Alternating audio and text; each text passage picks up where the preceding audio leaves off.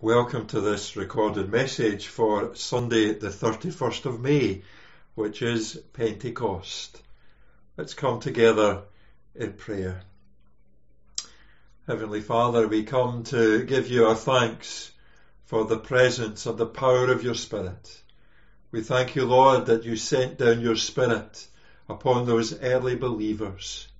And we believe, Lord, that even today that you are sending down your Spirit upon your people. So we come, Lord, to worship you. We come, Father God, to praise you and to thank you for the gift of your Spirit.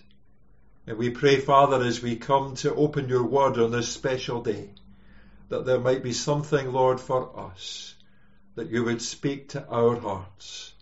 Lord, we come rejoicing that you are a God who wants to do a new work in us and through us. And we ask, Heavenly Father, that you would continue with us and bless us this day. So hear our prayer, and we bring these things before you in the precious name of the Lord Jesus Christ. Amen.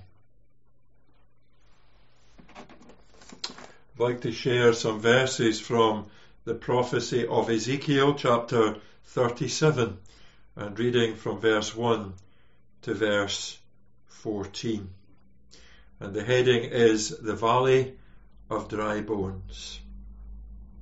The hand of the Lord was upon me, and he brought me out by the Spirit of the Lord, and set me in the middle of a valley. It was full of bones. He led me to and fro among them, and I saw a great many bones on the floor of the valley, bones that were very dry. He asked me, Son of man, can these bones live? I said, O sovereign Lord, you alone know. Then he said to me, Prophesy to these bones and say to them, Dry bones, hear the word of the Lord. This is what the sovereign Lord says to these bones. I will make breath into you, and you will come to life. I will attach tendons to you and make flesh come upon you and cover you with skin. I will put breath in you and you will come to life. Then you will know that I am the Lord. So I prophesied as I was commanded, and as I was prophesying there was a noise, a rattling sound, and the bones came together bone to bone. I looked, and tendons and flesh appeared on them, and skin covered them, but there was no breath in them. Then he said to me, Prophesy to the breath, prophesy, Son of man, and say to it, This is what the sovereign Lord says. Come from the four winds, O breath, and breathe into these slain, that they may live. So I prophesied as he commanded me, and breath entered them. They came to life and stood up on their feet, a vast army. Then he said to me, Son of man, these bones are the whole house of Israel. They say, Our bones are dried up, and our hope is gone. We are cut off. Therefore prophesy and say to them, This is what the sovereign Lord says. O my people, I am going to open your graves and bring you up from them. I will bring you back to the land of Israel. Then you, my people, will know that I am the Lord, when I open your graves and bring you up from them. I will put my spirit in you, and you will live, and I will settle you in your own land. Then you will know that I, the Lord, have spoken, and I have done it, declares the Lord.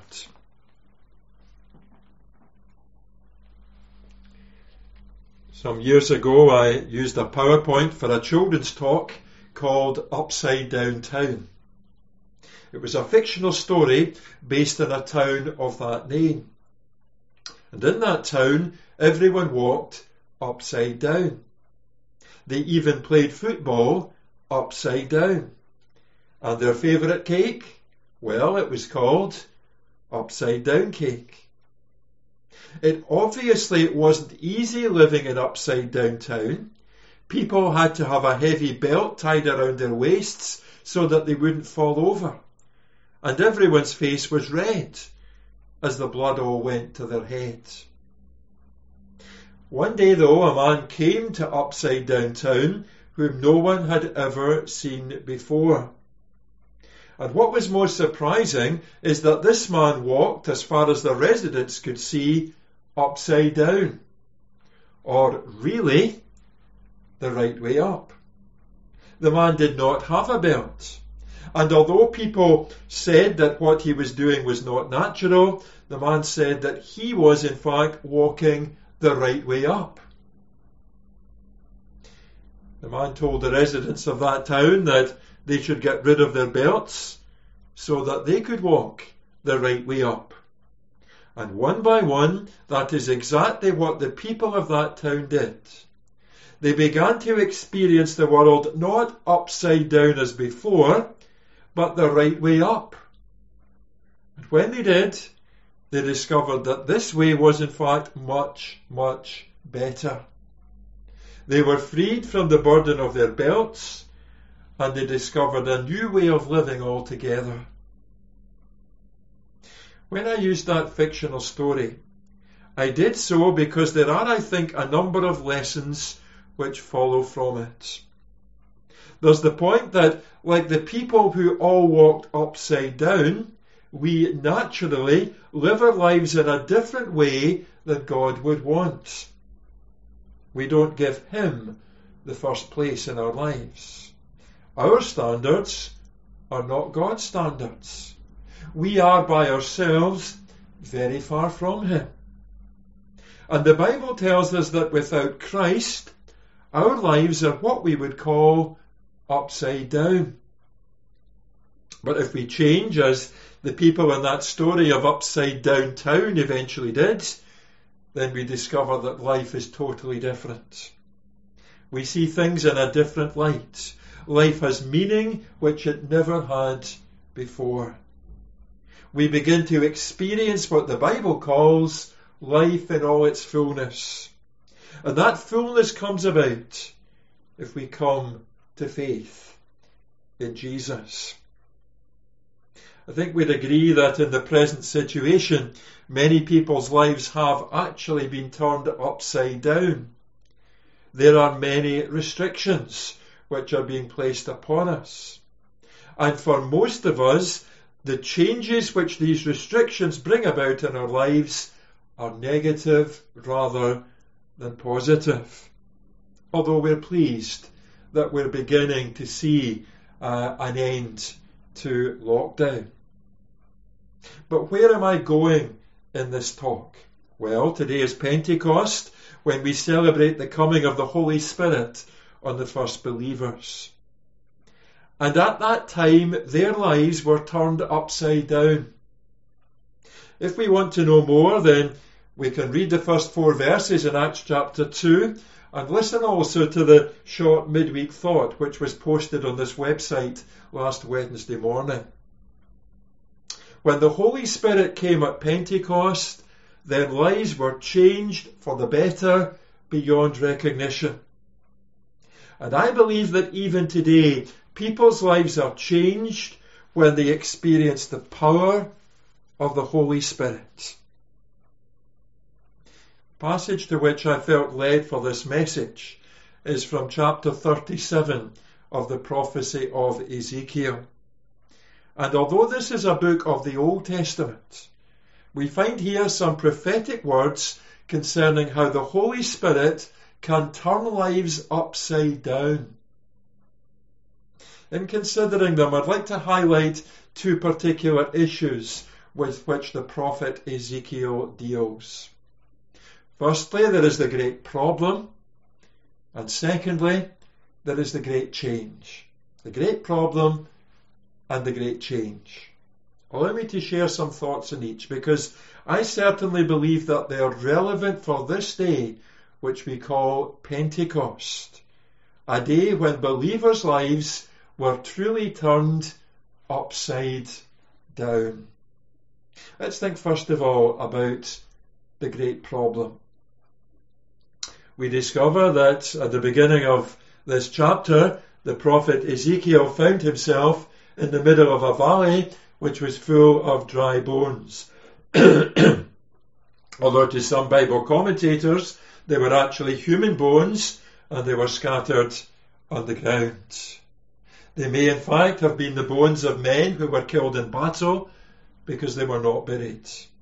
They simply lay on the ground and they were dry as dust, as they had been long exposed to the sun and the wind. Now, history books tell us that the Jews in Babylon were like those dead and dry bones, and they were unlikely to ever come together. They would probably never be formed into a living body. There was basically nothing to ignite. To put it another way, as we read in verse 11 of this chapter, the Jews were in a terrible condition. Their bones were dried up, and their hope was gone. They were cut off. And I believe that there's an application here about the problem of being not physically dead, but being spiritually dead. Of being physically alive, but having nothing spiritually. And when we consider the lives of many people in our land, then we have to say that as regards spiritual things, as regards the things of God, there can often be something akin to deadness. Put another way, there is disinterest. There's no desire for anything to change. No desire to either know God or to allow him any say in our lives. And that's similar to the situation facing the prophet here. We read in verse 3 that he asked the question, can these bones live? In other words, can any life come from them? And the answer has to be that they can live. God can change them. And more importantly, they need to be changed. They need, if you like, to be turned upside down. As regards our own society today, we have to believe that things can change. But although we need to desire such a change, we have to know that any change cannot come from us, but that it's entirely the work of God. And believers, I think, need to pray like the psalmist in Psalm 85 when he cried out to God, restore us again, O God our Saviour. Will you not revive us again? I wonder if we think that our lives are dry. Are we in a rut? Are we simply existing? If we can say yes to any of these questions, then I think that we need the presence and the power and the working of the Holy Spirit in our lives. We need the Holy Spirit to change our lives. Because to use the thoughts with which I began this message, without being alive with the Spirit, our lives are upside down. And they need to be changed to be the right way up. Point number 1, the great problem. And point number 2, the great change. We've commented already that things can change. The question though is how. Well, going back to verse 4, we find that the prophet was instructed to prophesy to these dry bones. Notice the words of his instruction. Prophesy to these bones and say to them, dry bones, hear the word of the Lord. What was required for life was the word of God and the working of the Holy Spirit. Nothing more, nothing less. It was only such a working by the Spirit which would change their lives to be what they ought to be. It doesn't really need me to say that in our land today things are at a spiritually low ebb. Sadly, even in many churches, there's little concern for the Word of God or the working of the Holy Spirit. But it's through hearing God's Word and through the working of the Holy Spirit that lives are changed. People are changed. Church fellowships are changed. Even communities are changed. I believe that the Word of God is the Word of life. It's in the Scriptures that we learn about Jesus, about what He has done for us by giving Himself on the cross. We find out about life in all its fullness. And it's when the Holy Spirit does His work in our midst that we become changed people. People who recognize the great need for the Lord in their lives. People who are then able to respond in faith. People whom the Holy Spirit in a certain way turns upside down. In many ways, sadly, the celebration of Pentecost is relatively unknown by many people in our society today. Last weekend, which broadly coincided with Pentecost, was known certainly in England as Whitsun. And Whitsun is for most people little more than a holiday. And yet Pentecost ought to be well known. It is, after all, what we might call the birthday of the church. The Christian church began at Pentecost. And there was tremendous power at Pentecost. The great power which is available through the Holy Spirit is clear when we consider the basic situation in which the early church found itself. It had none of the things that we might think are essential for success. Things like buildings, money, political influence, social status. And yet the early church saw great numbers of people coming to faith in Christ. They saw the dry bones about which Ezekiel prophesied. They saw them coming alive. And that was because through the Holy Spirit they came to spiritual life. Lives were turned upside down. They were changed beyond recognition by the power of the Holy Spirit. And I believe that that same Holy Spirit is available today. He can turn lives today upside down. He can bring to life individuals and churches which are spiritually dead. He can change your life and mine. The question is whether we are open to Him. I've recently been listening to some of the music of the contemporary hymn writer Robin Mark. And I'd like in closing to share some of the words which he has written, some based on this 37th chapter of Ezekiel. He says, "These are the days of Ezekiel, the dry bones becoming as flesh. And these are the days of your servant David, rebuilding the temple of praise. These are the days of the harvest. The fields are as white in the world, and we are the labourers in the vineyard, declaring the word of the Lord." The question for ourselves is whether or not we are dry bones. And if we are still dry, the challenge is that we allow the Holy Spirit to work in us and to bring us to spiritual life. Are we becoming as flesh? In other words, are we becoming alive, spiritually alive, rather than remaining spiritually dead? Are we allowing the Holy Spirit to turn our lives upside down, which is actually the right way up, and to do that for God's glory and also for our blessing? Let's pray. Heavenly Father, we give you thanks for the gift of your Holy Spirit. And we thank you, Lord, that your Spirit changes things beyond our comprehension. We pray, Father God, that no matter our situation with you in these days, that we would ask, Lord, whether we have faith in Christ, which is real, life-transforming.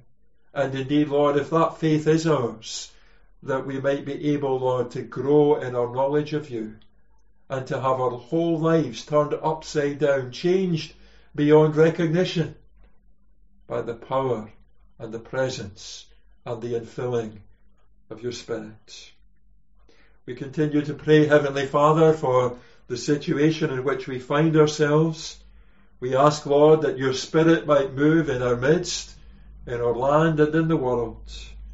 We ask, Lord, as we find ourselves perhaps hopefully coming out of this time of lockdown in simple, short ways, Lord, that we would be able to look to you and give you our thanks that you are a God who is working today. We pray, Lord, that even through the lockdown and even through the situation, Lord, which has overtaken us in our own land and in other lands in the world, Lord, that you might be working, Lord, to bring people to yourself and to come to know Jesus and to build their lives upon him.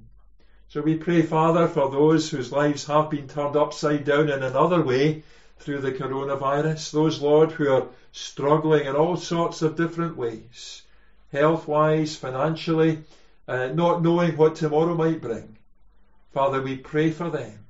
And Lord, we would pray for people in their troubles, that they might look to you and that they might know that you are a God who is able to change things and situations and lives, and that they would be open, Lord, to the working of your Spirit within them. So just bless us, Lord, as we think of your word, and as we thank you, Lord, on this day when we celebrate the birthday of the Christian Church. We ask, Heavenly Father, that we would be open ourselves to your Spirit working in us and through us. For Jesus' sake. Amen.